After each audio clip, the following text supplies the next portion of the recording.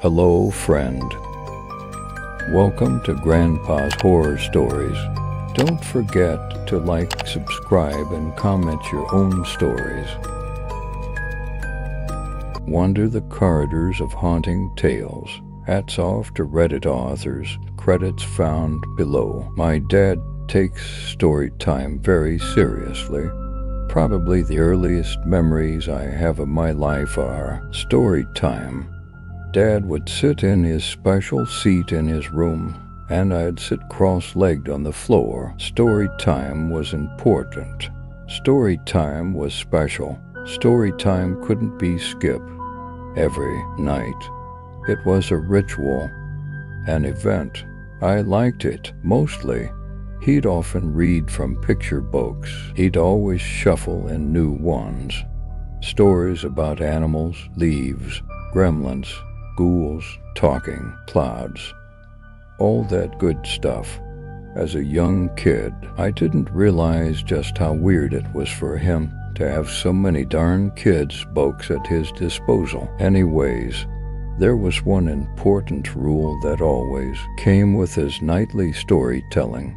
Whenever he shared a tale, I wasn't allowed to get distracted. In the earlier years, it felt like he was much more lax about this.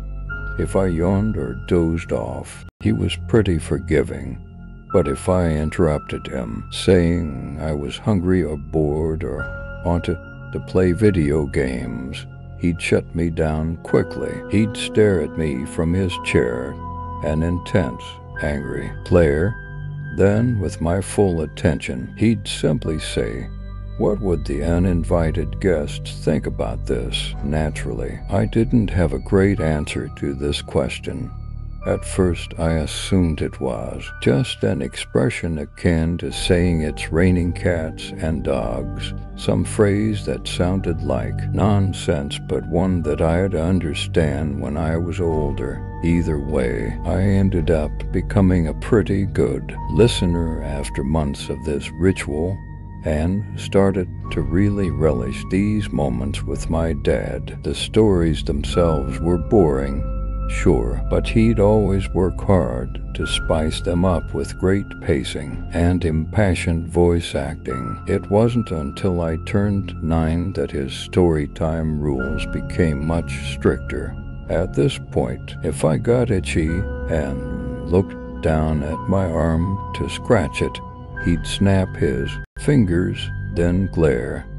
What would the uninvited guests think about this? If I noticed a snowfall happening outside, my eyes briefly darting to the window, it would be another snap of his fingers, another disapproving look, and another mention of uninvited visitors. I'd even learned to stare right at him, nodding intently at the appropriate story beats while my mind was off wandering about something else.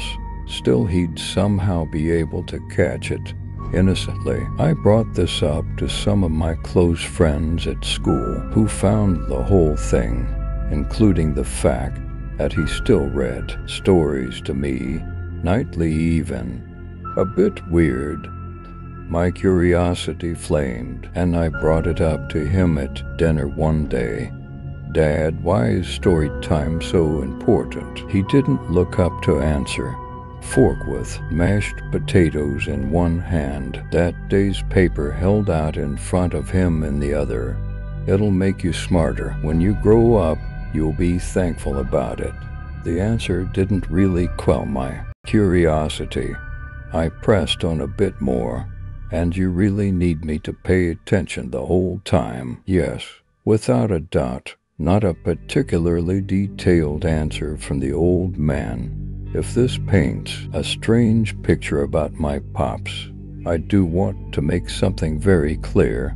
He was a great dad. He was always there when I needed him, whether it was for help on my homework or as a shoulder to cry on. For something my 9-year-old self thought was the end of the world, he was supportive with all my hobbies, dorky as they were, and never seemed interested in forcing a particular worldview on me. There were only 2 topics he was guarded about: talking about my mom, who died giving birth to me, and of course the stories. Once I hit 10, he ditched the picture books altogether. The next stories were all ones he came up with himself. They were interesting, to say the least. I can recall a few of them that left greater impressions on me, for reasons I'll get into soon. The first was the story about the werewolf who should have known better. This werewolf had sharp teeth, sharp claws, and a big heart, like all the werewolves that came before him. He'd heard all the tales about townsfolk crying foul about the wolves and blaming them for various ills, but he brushed them aside. This werewolf was an optimist.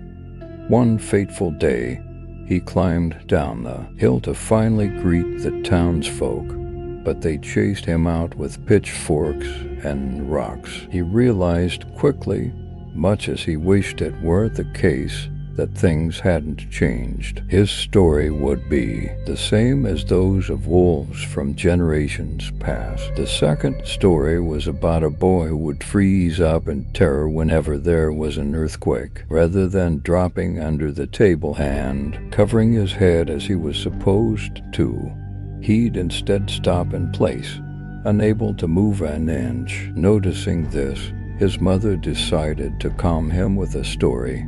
Earthquakes, big and small, she told him, were all caused by a friendly giant in the sky.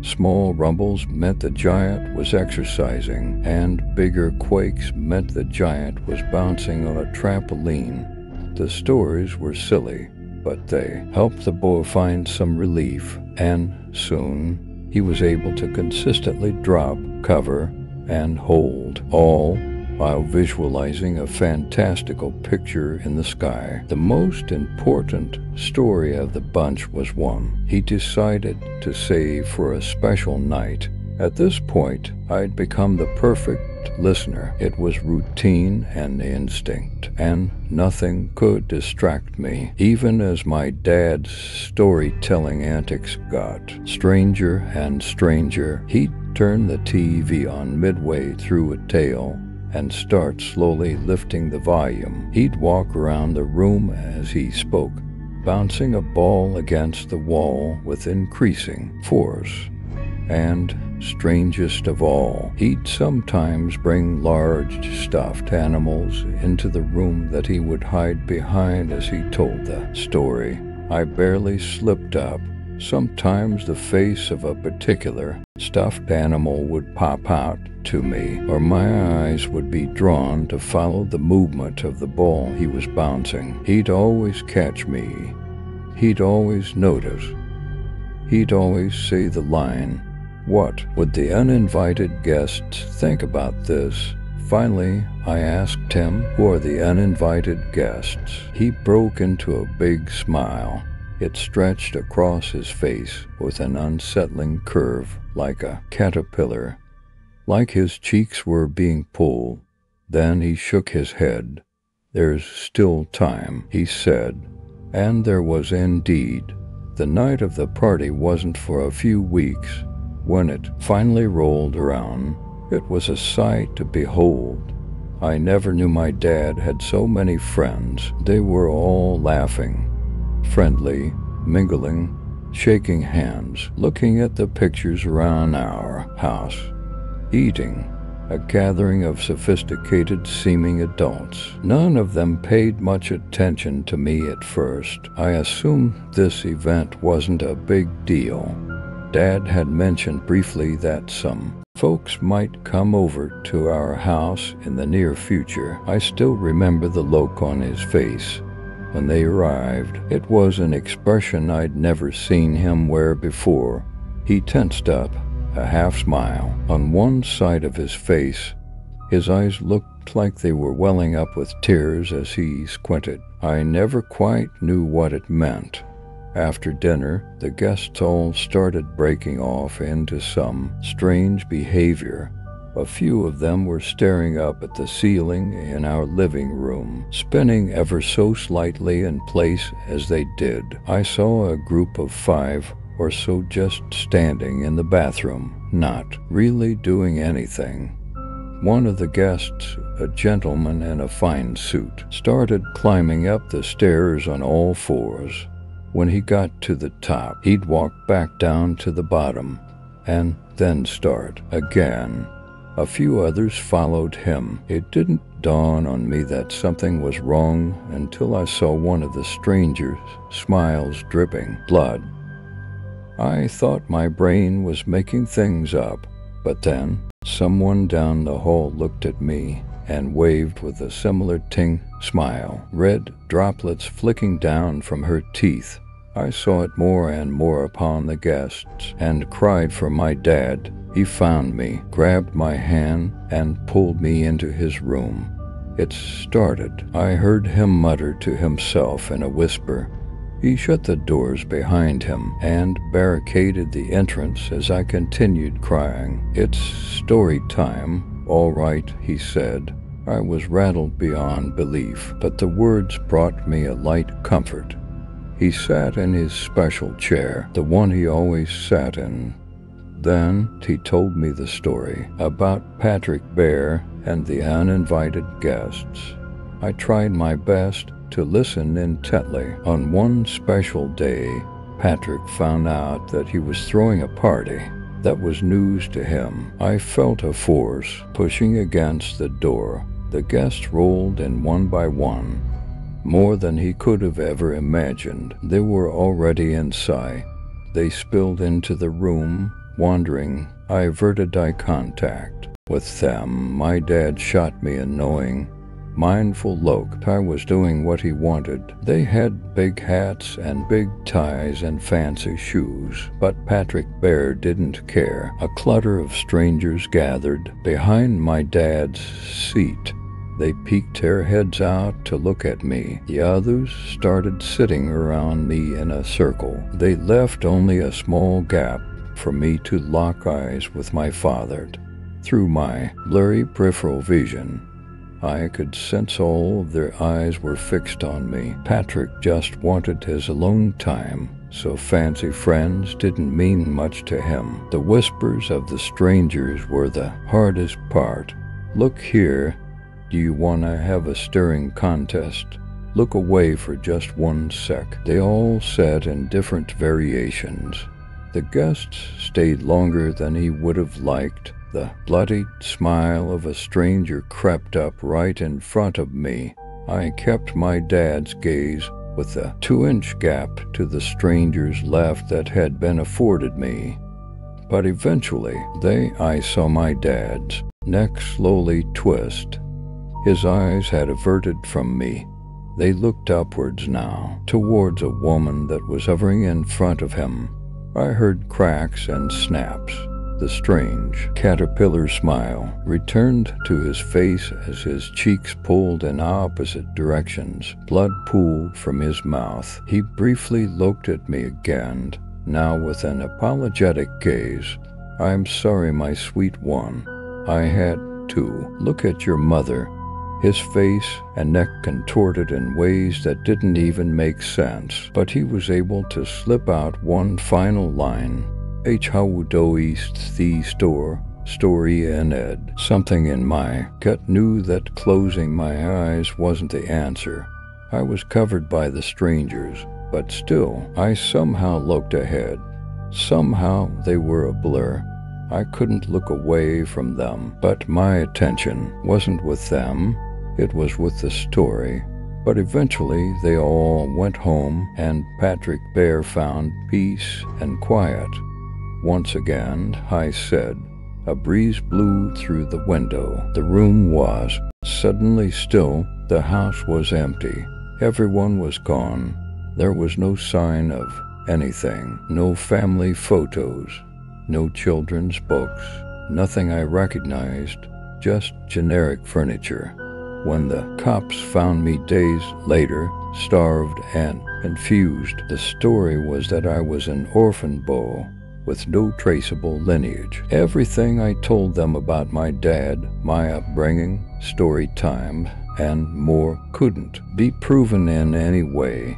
I talked about my school, about the teachers and friends I had there, but no one mentioned could recall ever knowing me.